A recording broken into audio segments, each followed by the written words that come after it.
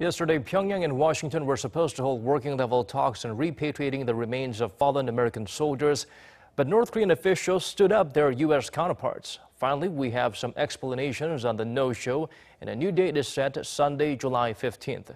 Hee-jun has the full story. Officials from North Korea were expected to meet Thursday with UN command officials representing the United States to discuss repatriating the remains of American troops who went missing in action during the Korean War. Returning the remains was something North Korean leader Kim Jong-un promised to do when he met last month with U.S. President Donald Trump in Singapore, and it was considered a huge step forward in building trust between Pyongyang and Washington. Talks on implementing the agreement were due to be held on Thursday at the tourist village of Panmunjom, as arranged last week in Pyongyang by U.S. Secretary of State Mike Pompeo and senior North Korean official Kim Jong-un. The U.S. had already sent 100 wooden caskets to Panmunjom to carry the soldiers' remains back home once an agreement was reached. But North Korean officials never showed up.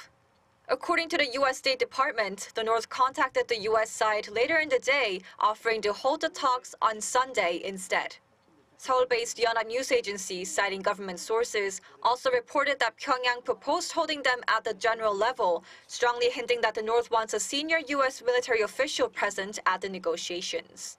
Sources say North Korea made a direct call to the UN command through a line that was suspended for 5 years after North Korea called off the signing of a ceasefire agreement in 2013.